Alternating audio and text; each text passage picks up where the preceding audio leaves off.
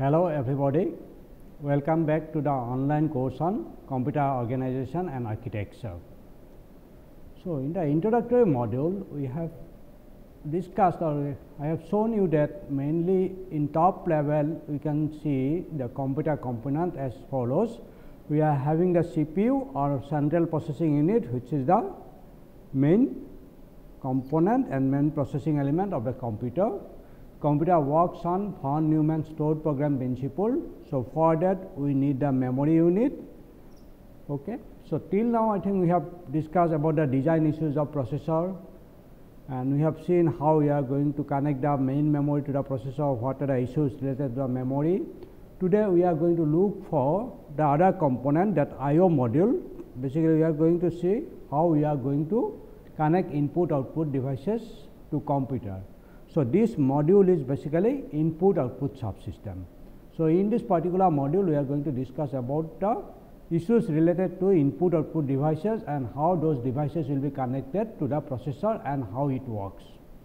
So, as usual, now we are going to see what are the objective of this particular module. So, we are going to meet some objective. So, first objective I have mentioned it like that, illustrate the need of I/O module to connect the peripheral devices to the processor. So, this is the objective and we are going to touch it in application level. Objective 2, state the generic structure and function of I/O module. So, this is in the knowledge level only we will touch, we will see what is the structure of the I/O module and what is the function of that particular I/O module. Objective 3, specify the instruction to be included in the instruction set of the processor to perform the I/O operation. So, this is in application level, we are going to see what are the instructions that will be needed for I/O operation. Objective 4, show the addressing scheme to identify the I/O devices. So, there will be lot of input output devices connected to the processor. Now, how we are going to identify those devices and basically what is the addressing scheme for those particular devices. So, this is in comprehension level. So, next objective is your objective 5, define the different modes of I/O transfer, programmed I/O, interrupt driven and DMA. So, we are having several ways to transfer the operation and basically we have 3 modes. So, these are basically programmed I/O, interrupt driven and DMA. So, we are going to elaborate these things. Objective 6, explain the transferring of the information character by character or bulk data transfer. So, if we are transferring information character by character like from keyboard, or how to transfer the information in a bulk. So, from one device to the other device. Objective 7, explain the design issues of I/O module for different modes, namely programmed I/O, interrupt driven and DMA. So, this objective is in the design level. Now, we are going to see what are the design issues for these 3 kind of transfer mode. And objective 8, specify the need of device controller for a specific device. So, for every device we will have a device controller. So, here in application level only we will see, we will specify what is the need of those particular device controller. So, as usual, this module input output subsystem is divided into 4 units. So, the module units is, so the module units for this particular modules are unit 1 input output primitives, unit 2 interrupt driven I/O, unit 3 DMA transfer and unit 4 storage devices. So, basically we are having this particular 4 units. Now, what is the module learning strategies? Basically, what are the resources or what are the reference material for this particular course, for this particular module. So, for unit 1, we are going to use the same book, Computer Organization and Architecture Design for Performance by William Stalling. So, you need to look for the section 7.1, 7.2 and 7.3 of section chapter 7. For unit 2, we are going to use the same reference book of same chapter. So, basically you need to look for section 7.4 of chapter 7 of this particular book. For unit 3, this is the section 7.5 of chapter 7 of the same book. And for unit 4, this is the same book that we are using, Computer Organization and Architecture Designing for Performance by William Stalling, and for that we are going to look for the section 6.1 of chapter 6. So, these are the reference material that you can look into it, you can go through it for better understanding of this particular course. So, for this module input output subsystem, now we are going to start the first unit, and unit 1 is your input output primitives. So, the objective that I have defined for this particular unit is as follows. So, objective 1, illustrate the connection of I/O devices to the processor through I/O modules. So, this is in application level. Now, we are going to say how that I/O devices will be connected to the computer through the I/O modules. Objective 2, describe the addressing scheme of I/O devices. So, we are going to meet this objective also. So, how to specify the address of a particular device. Objective 3, design the I/O instruction for input output operation. So, basically what will happen when we are going to design a processor, in the instruction set you need to give some instruction to handle the input output devices, or basically to perform the input output operation on those particular devices. So, for that whatever instruction is required, so we are going to explain those things and we are going to give emphasis on that.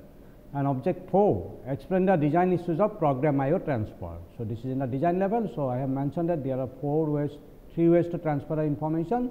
So, we are going to discuss about the program I/O transfer and we are going to meet this particular objective. Now, we are going to discuss about the input output subsystem. First of all, let us see what is the problem involved in this particular input output devices. So, basically if you see that we are going to get a wide varieties of peripheral devices. So, these are different peripheral devices you are going to connect. So, you can see that we are having keyboard, we are having mouse, we are having printer, monitor, hard disk, CD drive, all those things. So, these are having a varieties of your devices. So, those devices are not uniform at all. They are having different data format, they are delivering the data at different speed. So, again the speed matters, because if we are going to connect a slow devices to the processor, then we have to synchronize that particular slower devices. If the format of the data is different, then we have to bring it to an uniform format. So, all those issues are there. So, for that we are having some problems, that is why you have to need to look for this particular handling I/O devices. And basically already I have talked about the speed, and all are basically slower than CPU and RAM. Already we have mentioned that CPU is the first one, then the RAM is slower than CPU, whereas RAM is the primary memory or the storage unit. When we come to the peripheral devices or input output devices, they are much slower. It is not only electronic devices, but still they are having mechanical component also. We have to consider the movement of the mechanical component. So, as for example, I think most of you have used the dot matrix printers. So, when you are using dot matrix printer, we have to print the character by character, and for that we have to move the head. When we are moving the printing head, you just see that it is having a mechanical movement. So, we are having mechanical component. So, we have to control those mechanical movement also, and when we are going to control those mechanical movement, it becomes slower. So, since we are having a varieties of devices, they transfer the information at different speed, the working principle is different. For that we need this particular I/O modules, input output modules. So, what basically we are doing, sir, if you consider that this is my processor CPU, then what will happen, directly I can connect the devices over, say this is device 1, say this is device 2. So, if you follow this particular connection or say design procedure, then what will happen? To control those particular devices, all the control circuitries for those devices need to be included in the processor itself. Since we are having varieties of devices, so this circuit will become more complex and it will become bigger and bigger, because you have to cater to all the peripheral devices. So, instead of pushing it inside this particular processor, so what are the design methodologies we are following? So, we are having this particular processor CPU, then we are connecting this particular I/O module through system bus, and all the devices we are connecting to this particular I/O module. So, to perform those particular, say device 1, device 2, like that device n. So, their functionalities are different, formats of data are different. So, all those things will be handled by this particular I/O module, and finally, this I/O module is going to transfer the information to the processor. So, that's why we need the I/O module. We cannot push everything inside the processor, then the design issues of processor will become very complex. So, we are simply bringing it out from the processor and putting it one unit called I/O module. So, this is the need for the I/O module. So, what that I/O module does? This is nothing but an interface to CPU and memory and interface to one or more peripheral devices. So, basically what will happen, already I have mentioned that this is the processor, CPU. So, we are connecting the I/O modules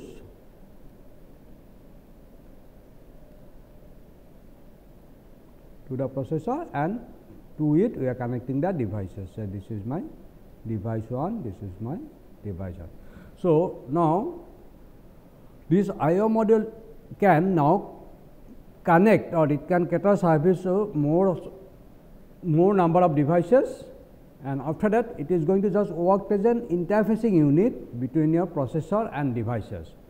When we are going to transfer information from devices to processor, then what will happen? That I/O module is going to collect information from this particular devices, then I/O module will transfer it from this buffer of the module to the processor. So, when we want to transfer something to the output devices, I/O module is going to take the information from the processor, and finally, I/O module will transfer it to the output devices.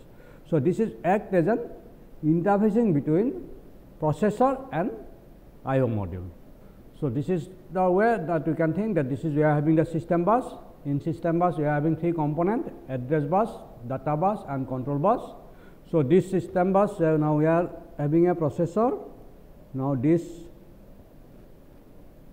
CPU is connected to this particular system bus, and through this particular system bus we are connecting this particular I/O module, and to this I/O module now we are going to connect several devices. So, the I/O module is going to act as an interfacing between my input output devices and the processor, and it will be connected through this particular system bus. Now, what are the external devices that we are going to connect? So, the external devices, now we can say one part is or one category is a human readable, so that we can at least read it or we can understand what basically happening through the computer. So, like that screen, if we are displaying something, or say if you press some keys in the keyboard, then that character will be displayed in the screen. Similarly, printer. So, if we are storing something in our hard disk, now we can transfer it to the printer and we can print it. So, these are basically human readable devices like screen, printer, keyboard and like that. So, we are having some devices which are machine readable. So, these machine readable devices are basically used for monitoring and controlling purposes. So, in this particular case I can give a simple example. So, when we are using our computers to switch on a machine or to work with a machine, sometimes we used to give password. So, when you enter a password, then only you can enter it into the machine and you can work with the machine. Now, this is a password, it is a string of characters generally we use, but instead of that what we can do? We can use some devices also, some other features also to unlock the computer. Like one simple example is your fingerprint. So, that means what will happen? We can lock our machine with the help of fingerprint. Now, when we are going to unlock it, at least we have to give our fingerprint to it. That means we have to connect a biometric devices to the computer. So, this is that fingerprint recognition. So, this is something like your machine readable devices. Like that we can get many more examples of the machine readable devices. The third category here talking about the storage devices. So, most of you know that you are having hard disk, and many a time you say that the capacity of your hard disk is maybe your 500 GB or 1 terabyte. So, what basically we are doing? We are storing our information in hard disks. So, when we are going to work with the computer, we bring the information from hard disks to the main memory, and processor is going to take the information from main memory and it will be going to put into the registers that we have inside the processor. So, in that particular case, so when we are talking about the storage or memory, so now you see that we can have a hierarchy of the memory. So, first we can talk about the registers inside the processor, then next level is your main memory, then next level is your, you can say, hard disks. Okay. So, this is the memory hierarchy, and I think now after going through this particular course, when you have gone through this memory module, then I think you have encountered with another kind of memory, which is known as your cache memory. So, in the hierarchy, cache memory will come after the register. So, top level hierarchy is your registers, then cache memory, main memory and hard disk. If you see these things, then what will happen? If you go from this top to bottom, then what will happen? In that particular case, the size increases. Okay, basically, sir, we are having a few limited number of registers. It may be 8, 16 or maybe 32, but when we are coming to the cache memory, it is slightly bigger. So, you can have that some MBs of your cache memory. Now, when we come to the main memory, you will find that in main memory you are having 2 GB or 4 GB main memories nowadays, but when we come to the hard disk, you will find that we are having a abundant capacity, maybe around 300 GB, 500 GB, even terabyte also. So, size increases when you go from this particular register to the external devices like hard disk. So, these are the things. Now, in the second issues, when you go in this direction, then cost increases. So, cost per unit memory is increases. So, that is why we cannot keep everything in main memory, or we cannot give more register. If you are going to give more register, then cost will increase. So, this is the way just we can look for the hierarchy. So, these are the external devices where we can store our information. So, like that we are having optical discs also. Many times you know about the CD, compact discs. Okay. So, you can store say one complete movie you can store in your CD. Now, when you are going to play the movie, then what will happen? We are bringing the information from CD to the main memory, and processor is going to take the information from main memory, and accordingly it is going to display us. So, similarly, we are having some devices for communication purpose also. So, one is your modem and another one is your network interface card. So, these are the communication devices. So, we are having a varieties of external devices, their purposes are different, the transfer rate is different, the format of data that we are storing information is different. So, to handle all those issues, we are having this particular I/O module. Now, we are going to see what basically we are having. So, now we said that this is I am having the processor, CPU. So, this is connected to the I/O module, and different devices are connected to this particular thing. So, this is a device. So, what basically we should have in the device? So, we should have a controller to control that particular device. So, this is the external device block diagram or the controlling of that particular device. So, what basically we are having? We are having a control logic over here. This control logic is going to receive the control signals from I/O module. So, this is connected to these things. It is going to receive some control signal from the I/O module. Depending on those particular control signals, this control logic is going to control the devices. Now, one example may be like that. Control that I/O module is giving a control signal like that. It wants to read some information from this device. Maybe users think that this is a hard disk, and we are going to read something from the hard disk. So, I/O module is giving a signal, control signal to it. Now, control logic is going to perform the appropriate operation, and it will give some signal to the I/O module. Maybe one of the control signal may be the status of this particular device, whether device is ready or not, like that. So, some status information will be given to the I/O module.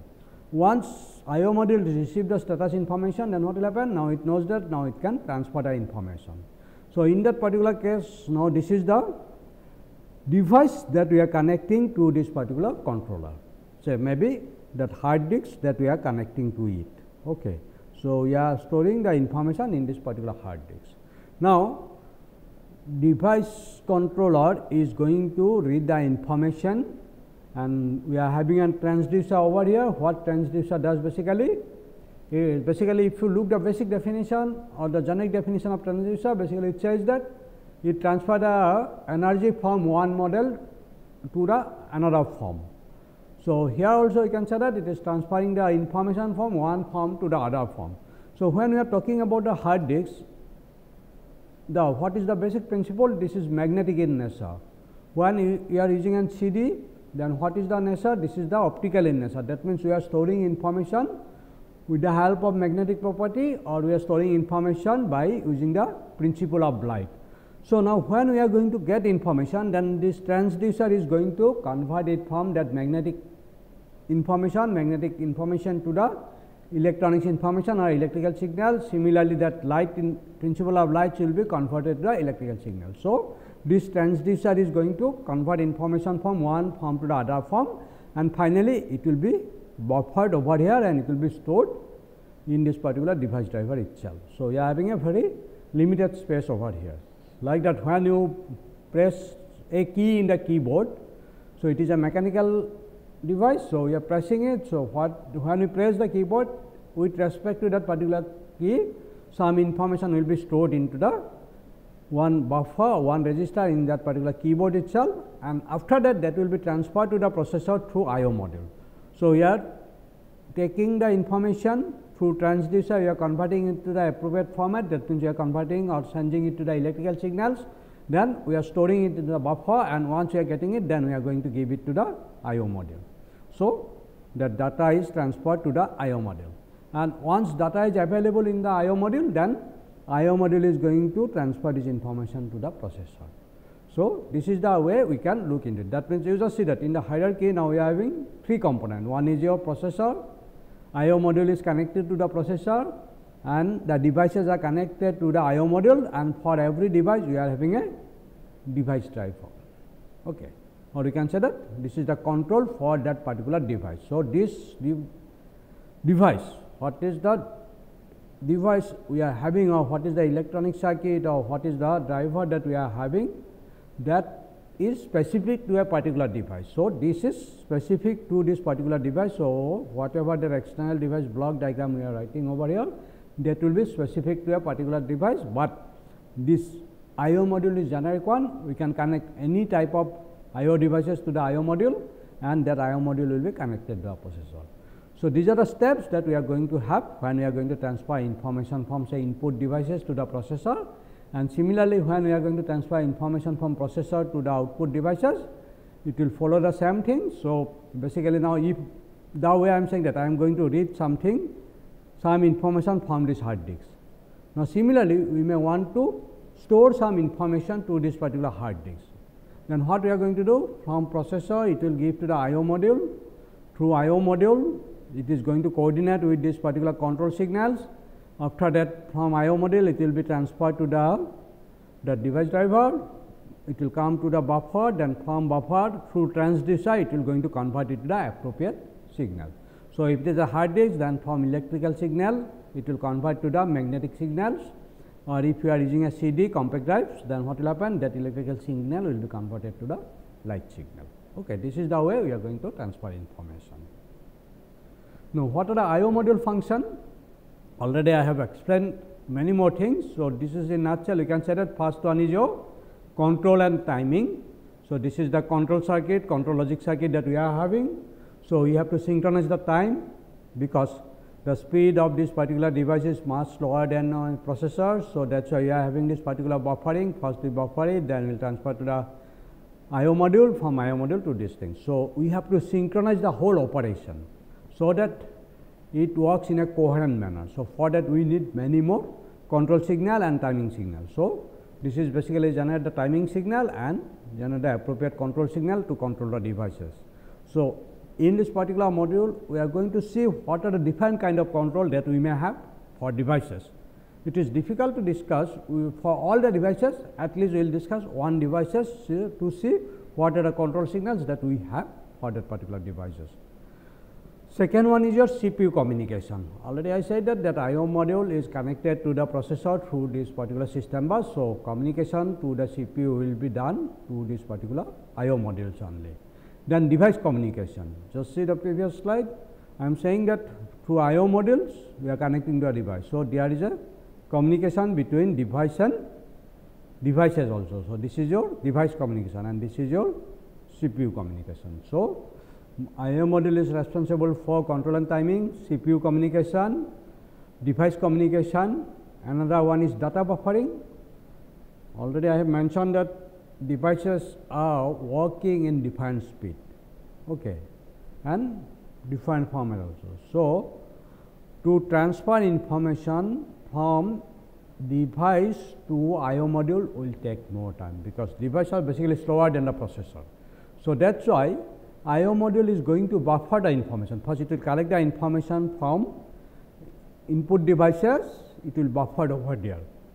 When that I/O module is collecting sufficient information, then it is going to transfer the information from I/O modules buffers to the processor, because both are electronics component, relatively they are having the same speed, but my devices are not properly electronics component, they are having mechanical movement also. So, they are slower.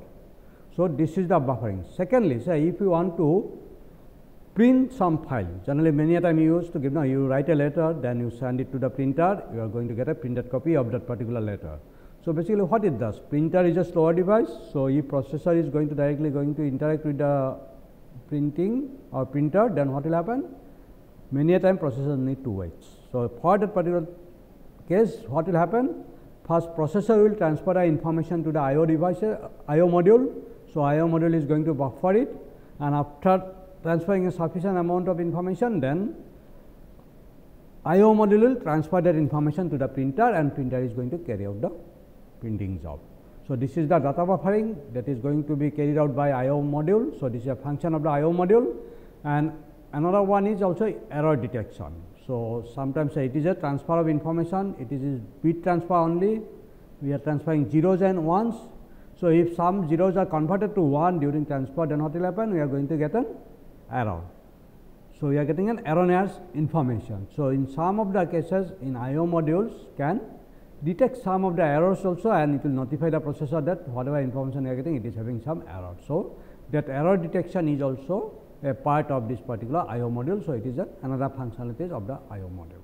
So, what are the I/O steps? Now, just see that when I am explaining it, it is coming in a flow. Now, I think most of the things already I have mentioned when I discussed about this particular external device block diagram. So, now what after looking knowing the functions of the I/O module, now we are going to say what are the I/O steps. So, now you just see it is very clear now. CPU checks I/O modules device status. So, basically first CPU checks it whether what is the device status. Okay.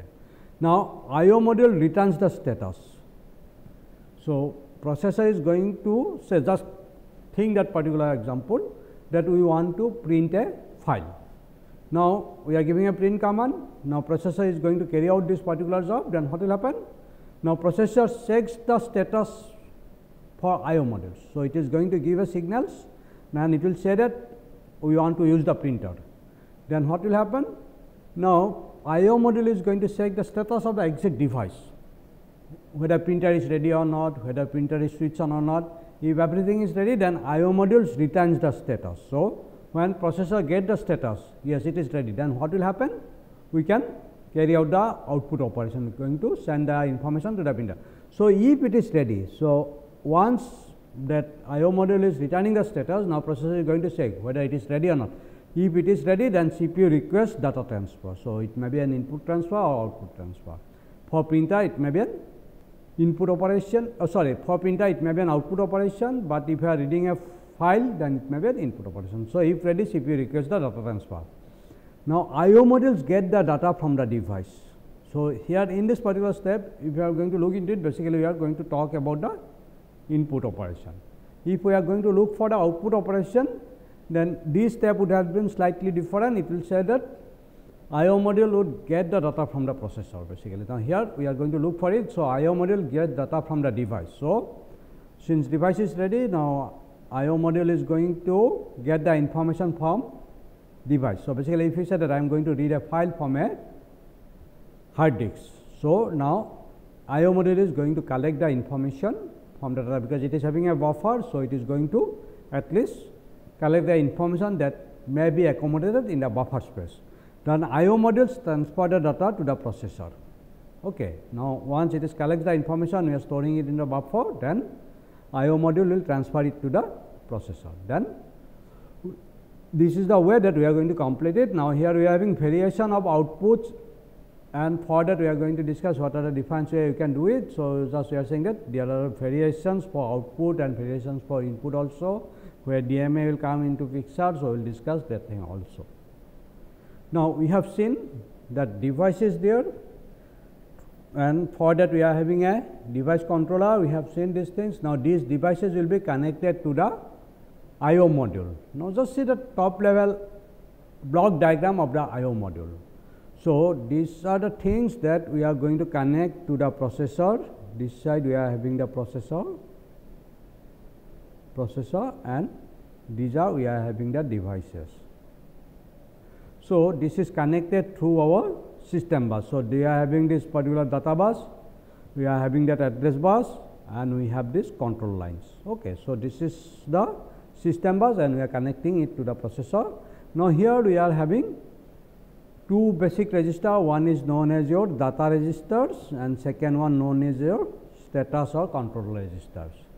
So, now say when processor requests for a device, then this IO module is going to check for the status of this particular device, and accordingly status of device, then it will set this particular status bit over here, and this particular status bit will be monitored by the processor, and depending on the status bit, it is going to transfer the information, and that transfer of information will be go through this particular registers, which is a data register. So, similarly, here we are having that address lines, we are giving the addresses, and we are giving some controls like that, whether it is an input operation or whether it is an output operation. All those things will come, and after reaching this particular information, that here we are having an logic circuitry, IO logic circuitry, and this logic circuitry is going to identify which device basically we are going to use. It depends on the contents of the address line. So, we can connect different devices. So, it is going to identify one of the devices depending on the address, depending on the control lines, it is going to say what is the operation that we are going to perform, whether it is read or write. So, here we are having an external device interface. So, maybe here we may have an space for buffer also. So, we are going to collect the information to the buffer, and from that buffer through this data register we are going to transfer it to the processor. So, this is again another interface logic circuit that we are having to handle this particular IO devices.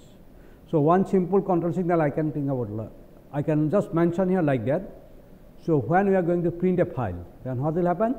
We have to place the printer head at the proper position, maybe start of the line.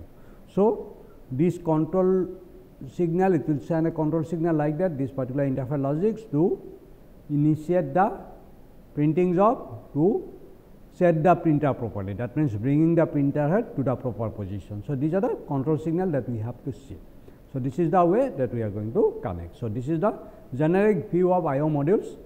So, according to our requirement, we have to design these things. So, these are the basic components we should have. One is data register, one is status or control register, one control logic circuitry, and device interface logic circuit for different devices.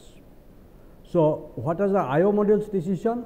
Already we have seen the functionalities. So, basically what is this? It is hide or reveal device properties to the CPU, because so processor is going to work with the electronic signal, it is basically going to work with your bit stream of 0s and 1. So, in what format we are storing in the device, in what way we are organizing our information, this may not be relevant for the processor. So, we can hide those information and we can shift everything to the IO module, and IO module is going to take care of everything. So, it may either hide, or in some cases it may reveal the device properties to the processor also. Support multiple or single devices. So, already here I have said that we are having a provision to support multiple devices. Generally, we are having IO modules to support multiple devices. Control device function or leaves for processor. In most of the cases, it is going to control the device function also, basically like that. One example I can say that while going to print it, I have to place the printer head in a proper position. So, that will be done by my that I/O module. So, this is some controlling of the devices, also some I/O decision. So, depending on the instruction that we have in the instructions of the processor, we can write the appropriate routine for my operating system. So, some OS decision will also be taken care by I/O module, because you have to send something to the I/O module also. So, these are said. One, for example, it says that if we have that Unix operating system, so you know that we are having several operating system. One is Unix, maybe Windows, most of you are accustomed with the Windows. So, in case of Unix operating system, it is defined like that everything will be treated as a file. So, if we are connecting an I/O devices, that I/O devices will be treated as a file. That means, it will say that simply say that it is having a file ID, and with the help of that file ID we are going to control that particular devices. So, some OS decision will also be transferred to the I/O modules. All right. Now, what are the different techniques that we have in our input output? How we are going to do it? So, if you look into the way of transferring information, basically we are going to get three different way of transfer information. One is your programmed I/O, second one is your interrupt driven, and third one is your direct memory access or DMA. So, here we are going to discuss about those three different techniques, the way we are going to transfer our information. So, in this particular case, in a nutshell, I am going to just give you the brief idea what are the differences between these three methods. So, this diagram, it says that we are going to perform some I/O operations. So, CPU initiated to the I/O devices, then read status of the I/O module. So, processor is going to read the status whether device is ready or not. So, in that particular case, if device is not ready, it will check whether or not device is ready. If it is not ready, then it will remain over here. So, it will keep on waiting in that particular loop. So, basically we said this is the busy waiting, and during that time processor is not doing any work. Okay. Processor is idle, just it is busy of checking this particular status. Once the device is ready, then it will going to perform the other operation, maybe take the information from the input devices, put it into the memory, again after completion of this job again go to this thing. Now, you just see this is the point where we have to look into it.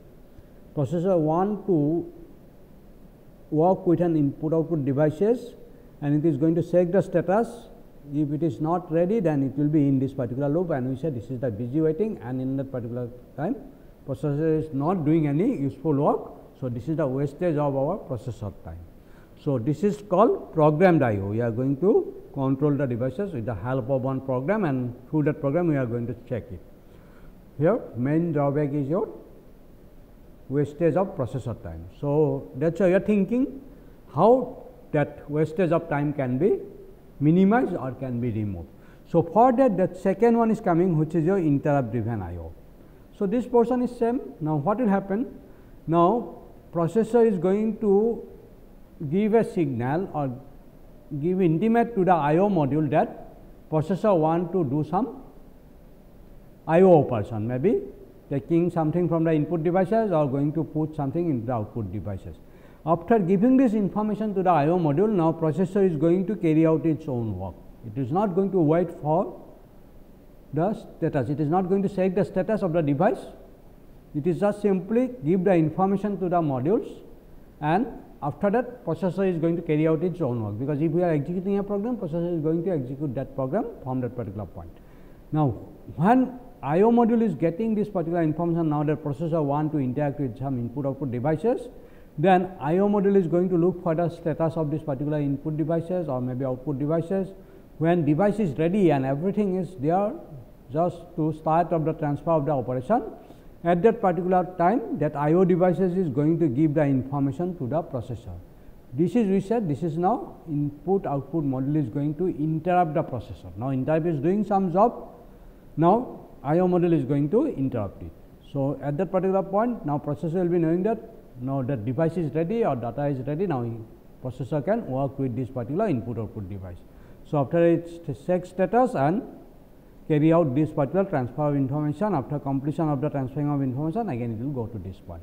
So, here in this particular case you just see what we have done, we are eliminating that particular busy waiting or wastage of time. But now come to this particular point, what we are doing, when we are going to have the read, then from I/O devices we are going to transfer it to the processor, and processor we are going to put it to the memory. This is an input operation. Just say that from we want to take some information from hard disk and want to put into the memory. So, first we are bringing into the processor, we are bringing into the processor means we are putting into some register of the processor, and from that processor register we are putting into the memory. Similarly, if I want to write some things or save some file to the hard disk, then what will happen? First we are going to take it from the memory to the some register of processor, and from that processor register we are going to transfer it to the I/O module, and from I/O module it will go to the output device, maybe hard disk. So, you just see during this transfer the processor is involved. Processor cannot do any other work, it is simply transferring the information from maybe hard disk to the memory or maybe from memory to the hard disk. So, again we are thinking now how to eliminate this particular involvement of processor. So, that direct we can some other way we can simply transfer the information from hard disk to the memory directly without the intervention or without taking help of the processor. So, data need not to go through the processor. So, for that this third process is coming, which is known as your DMA, direct memory access. So, in that particular case what will happen? Now, say when we want to read a file from hard disk to the processor memory, then what will happen? Instead of sending through my processor register, straight away you can bring it from hard disk to the memory. So, this is direct memory access. So, initially the processor involvement is there like that to initiate the input output operation, but at later point of time this processor involvement is may not be required. Directly you can transfer it from hard disk to the memory or from memory to the hard disk. So, this is basically talk about the bulk data transfer. Say if I want to transfer a file size of say 1 MB. So, I have to transfer a whole file. So, without taking the intervention of the processor, the processor will initiate the transfer. After that, straight away we are going to transfer it from memory to the hard disk to the memory, or maybe in case of writing from memory to the hard disk. So, this is we are accessing directly. So, we said this method is your DMA, direct memory access. So, now in this particular module, now we are going to see the design issues and the working issues, or what are the intricacies that we have for these three kind of transfer. All right. Now, for that first one, we are going to say about the programmed I/O. It is already I have mentioned that what basically we used to do, we have to check the status continuously. Once it is ready, we have to do it. So, basically it is a sensing of status, then issuing the read write command, then transferring of data. This is the way that we are going to do, but here what is the problem that we have faced? CPU needs to wait, and it is checking it continuously. So, it cannot do any other work. So, there is a wastage of CPU time. So, basically you just see that if you are going to connect something like that, this processor is going to maybe one bit of this status register is going to continuously monitored, and if it is set to 1, that means device is ready, then it is going to perform the transfer operation. So, this is our programmed I/O. So, basically this is now programmed details. Now, we just say these are the simple sets. First one, CPU request I/O operation, that in flowchart we have shown it. I/O module perform operation, then by looking into the state of the devices, I/O module set the status bit, CPU checks status bit periodically. I/O module does not inform CPU directly. Now, you just see that here I/O module is not going to inform the CPU directly that device is ready, but in case of interrupt driven, in some way I/O module is going to inform these particular things to the processor. So, I/O module does not inform the processor directly. So, processor is going to continuously check it. Then I/O module does not interrupt CPU. So, in that particular case I/O module does not interrupt CPU. Now, CPU may wait or come back later. This is another issue. Say if after waiting for some more time, CPU may feel this, okay, it is now going to abandon this particular I/O operation, it may again issue that I/O command at some later point of time. So, this is the way that I/O module is doing it.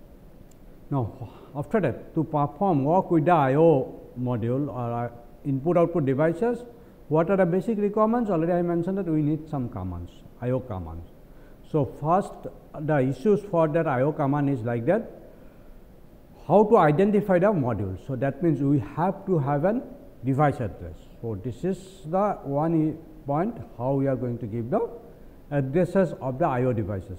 Like that, when we are discussing about some operation like that, reading some information from memory or writing some information to the memory. Say one example, I think I have mentioned something like that, LDA load accumulator from some memory location. That means, if it is an accumulator based machine, then we are having a register called accumulator. So, we want to load something to that particular register accumulator from some memory location. So, we have to give the address of this particular memory location. So, in the instruction we have to give the address. Like that, when we are going to perform the I/O operation, first of all we have to give the address of the devices from which we are going to take information or to whom we are going to give the information. So, this is the addressing scheme we have to see, and we will see how we are going to give it.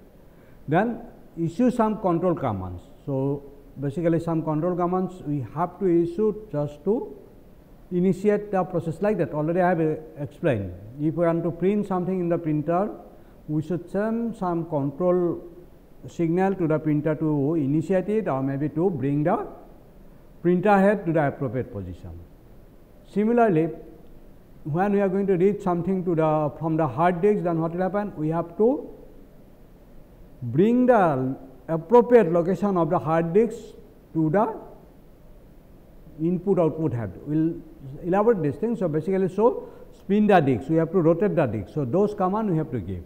Like that, checks the status, whether it is ready or not, whether power is on or not, all those things, status signals we are having.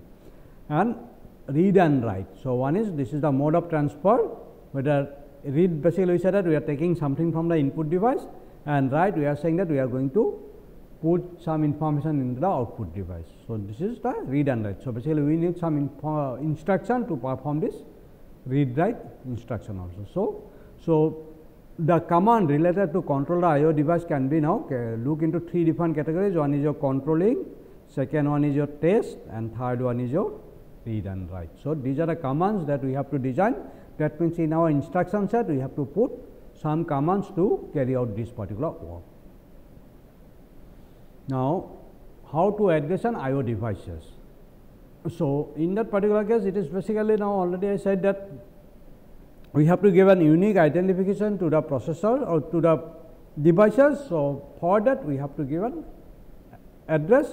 So, again this address is nothing but an bit stream of 0s and 1, because we are going to work with the 0s and 1 only.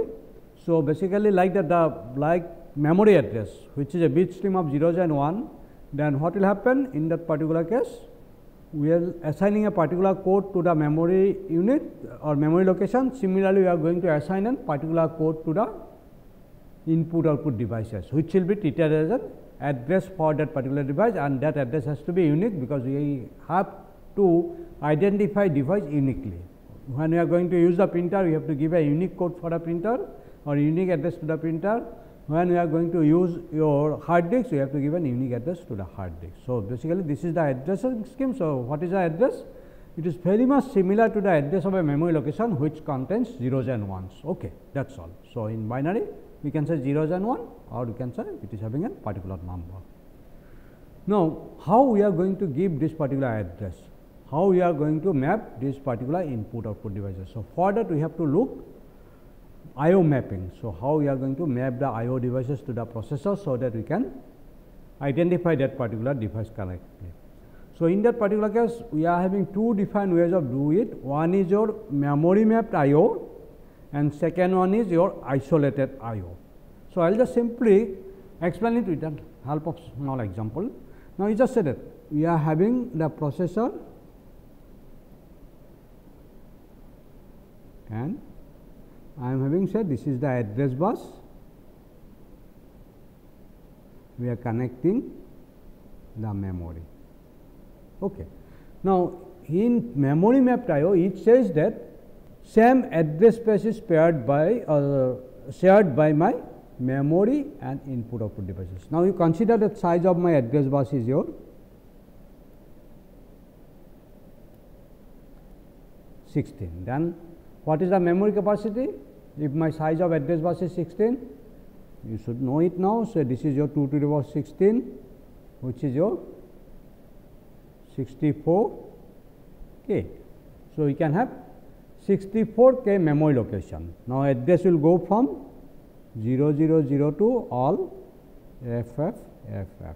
Okay. Now, out of this particular 64K addresses, what will happen? Some of the addresses are reserved for my your IO devices. So, total address space is my 64K. Now, I am not going to use 64K memory location, we will use less memory location, but some of the memory location will be going to identify the IO devices. Now, now I am going to consider that I am going to look for the memory location from 002 FF 0. Say these are the addresses that we are going to use for memory. Then what are the addresses are remaining left? This is your FF1 to FF. So, that means 15 addresses are remaining left. So, these 15 addresses can be used to identify my input output devices. That means, in this, if I am separating the address space in this particular way, I can connect 15 different IO devices to the processor. Okay. That means, in entire memory space I am having address space 64K. Out of that, some of the addresses are used to connect the memory. That means, that many memory location we can use, and 15 addresses are kept reserved for my IO devices, and whenever I am going to give this particular addresses or addresses from this particular range, we are going to identify input output devices. So, if this is the way we are going to resolve the address of IO devices, we will say this is your memory mapped IO. Okay. Now, another one is your isolated IO. So, in case of isolated IO, the memory space and IO space are different. So, now if you consider the same example, then what will happen? We are having 16 as size of address bus is 16. So, we can go for 64K. So, when I am going to have this isolated IO, then we can have memory space 64K. Similarly, we can have 64K IO space. That means, we can connect 64K. That means 64 kilo, which is equal to 2 to the power 16, which is equal to 65,000 something. You can calculate it. That means, more than 65,000 devices can be connected to the processor. Okay. So, this is the isolated IO. We are having defined address space.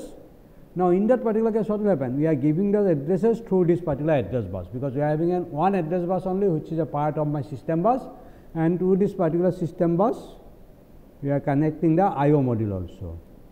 Now, how to identify whatever addresses that we have put in this particular address bus, it is an address of a memory location or it is an address of an IO devices.